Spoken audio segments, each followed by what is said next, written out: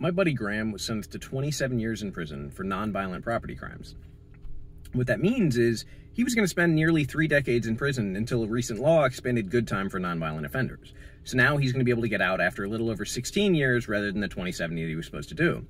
But in addition to the fact that he's been away from his family for so long because of the decisions that he made, he now owes over $200,000 in court costs, fines, and restitution. And the restitution part makes sense, right? He stole things, he has to pay those things back.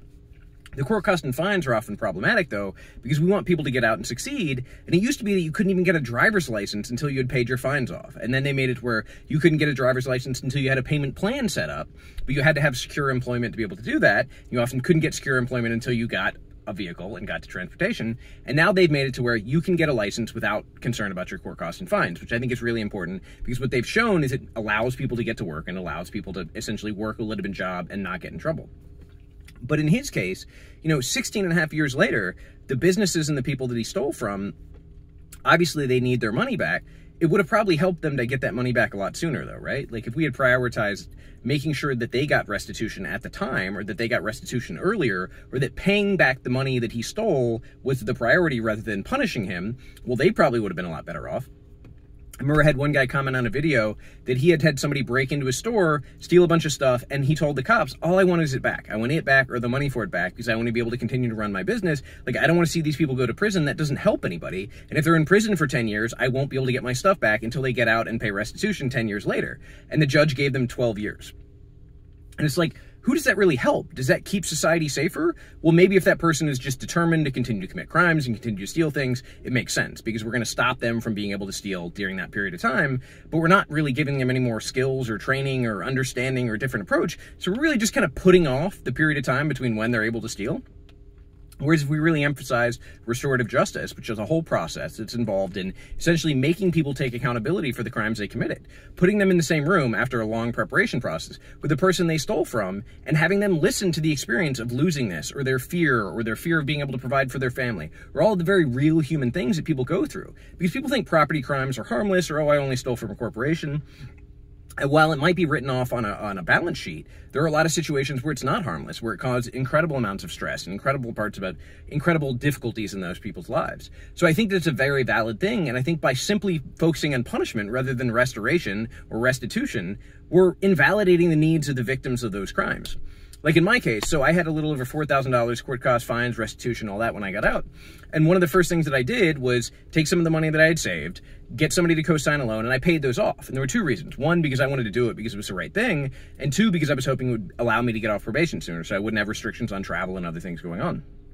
But I was only in a position to do that because I was very fortunate, because I had a family that supported me, because I had people that gave me opportunities, because I was able to get work. Had somebody not been able to get transportation or not been able to get the basic things they needs to get on their feet, they wouldn't have been in a position to do that. But again, does this really make sense to put these kind of burdens on people? Shouldn't we say, well, we're going to let people work it off? Or, hey, we're going to give people meaningful employment while they're inside, or for the last year or the last 6 months of their sentence, so they gain a practical skill they can put into use as soon as they get out.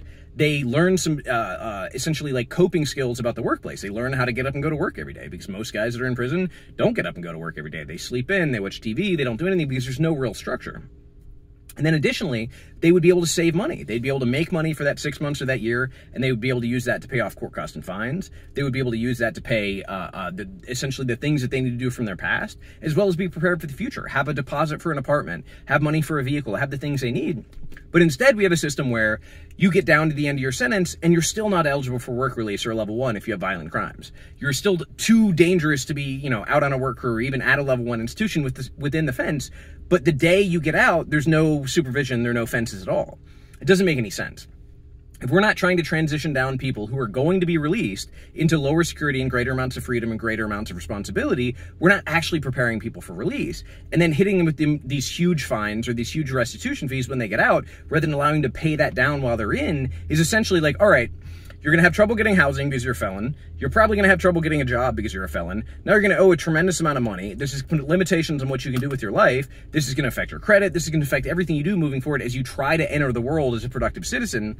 What we've essentially done is created a system that often makes people feel like they're trapped. And it doesn't mean ultimately that they are trapped. It doesn't mean that there are no options, because there are, but not highlighting those options and not making those options more prominent or more accessible is essentially making it more likely that people will fail. And if we actually want people to get out and succeed, if we actually want people to get out and become productive citizens, which is the whole point of prison, like, you've learned from this period of time that you've been away, you've been punished, you've been rehabilitated, now you're out. But we say that, but ultimately there's still this culture of like, I'll never trust that guy again.